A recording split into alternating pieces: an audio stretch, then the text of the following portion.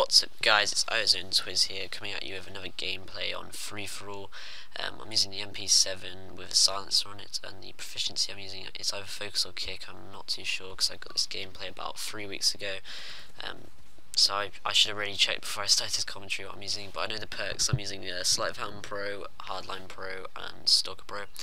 The kill streaks I'm using, as you'll see later in the video, are Predator Missile, Attack Kelly and A6 Overwatch. I get some really unlucky deaths in this, so yeah, I think I could have got Moab if it wasn't for people waiting around corners or me getting rubber knifed, etc, etc. So the reason why I'm posting this video is, well, I've got a topic discussion, well, the topic of discussion is what clans or teams do for the Call of Duty franchise and the community. And in my opinion, clans are what thrives Call of Duty. Basically, like, there's them huge clans out there like Optic, FaZe, Obey. Most people subscribe to them on YouTube if you're part of the YouTube community. But in some way, they have kind of wrecked the community because people like expect clans to all clans to snipe now, but not everybody can quick scope and stuff. I'm not brilliant with a sniper, but I'm alright. I can use one from time to time.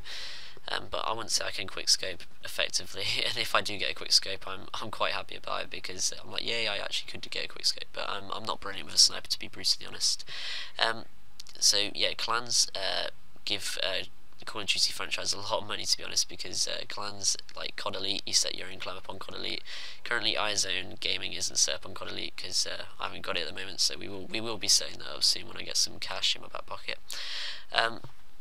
Like, yeah, like they're more serious gamers. So if you're most likely in a clan, you most likely have the map packs. Like, you take Call of Duty that a little bit more serious, such as you buy the map packs, you play COD seriously, you play Search and Destroy, you're always going for good gameplays and so, etc, etc, and stuff like that.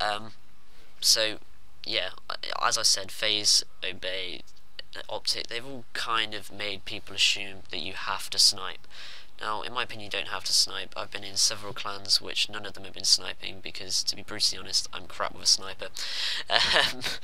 But yeah, the reason why this topic discussion came about is because I was playing with iZone Deluxe and iZone Fly.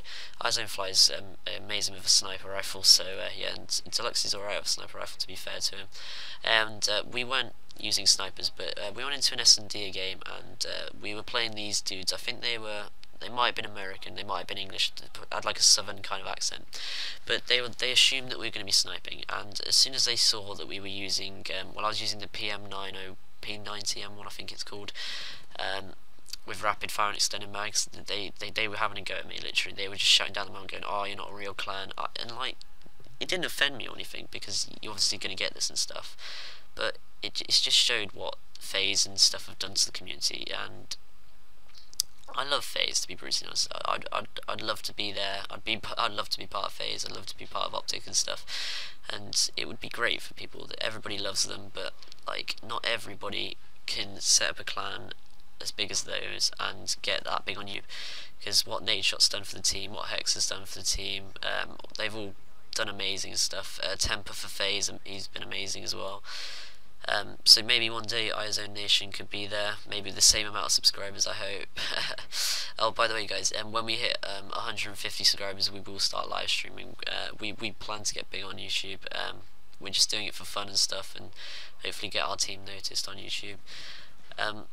Yeah, so I was going to post a Golden Gun video today, but I just couldn't get a gameplay with the, because I have 3 guns gold. I have the M4A1, the G360 gold, and the MK40. There, see, I get rubber knife there. I was on, what was I had an A860, so I must be on about a 12 kill streak there.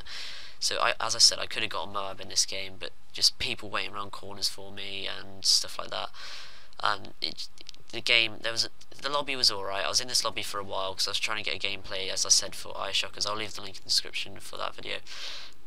This stealth bomber, I hate it when that happens. And yeah, so I was going to post that today, but I just couldn't get a good gameplay with it, so it was kind of annoying. But guys, if you do want to play with any of the iZone team, also there I get a really bad death.